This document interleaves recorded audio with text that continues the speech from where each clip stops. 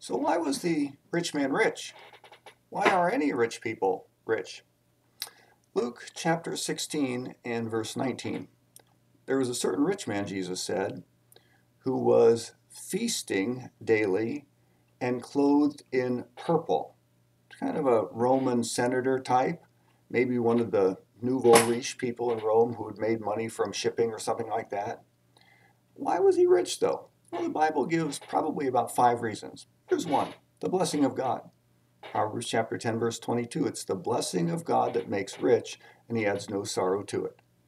Maybe things just worked out for him because the hand of God was there. That was the case, for instance, with Job at the beginning, with Abraham, with David, with Solomon. Maybe the blessing of God. Here's a second possible reason. Maybe he was rich because he worked hard. Proverbs chapter 6, go to the ant, O sluggard. The ant prefers its food in season.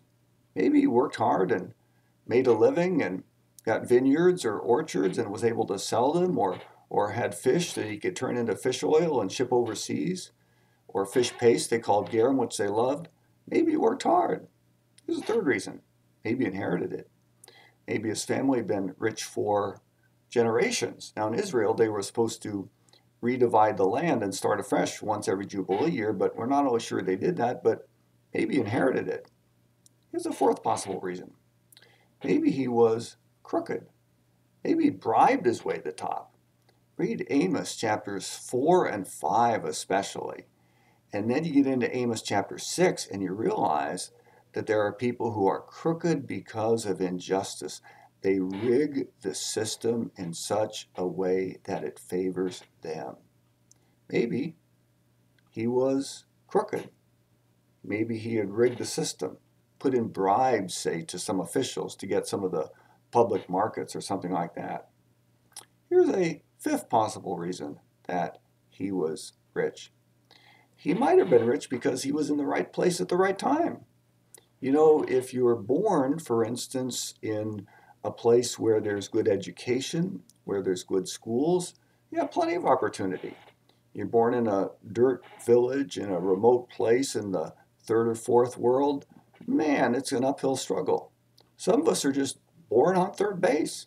We're in the right situation, the right time, and then sometimes it's used fairly wisely. Interesting thing, Jesus doesn't talk about the source of his riches being the problem. He's going to talk about the riches, because apparently the riches that made him able to wear good clothing and eat good food, we'd all enjoy that. The riches may have blinded him spiritually, because there's a beggar named Lazarus in his town right outside of his house. The question is, does he see Lazarus and take action? Or is he too busy with his food and his clothing? Wow, we've got a lot to ponder in this serious parable. Well, this is your daily devotional. I hope you're doing well. Hope you'll pray for the church and pray for me. Hope you'll seek first the kingdom of God. And remember, Jesus said, blessed are those who hear the word of God and keep it.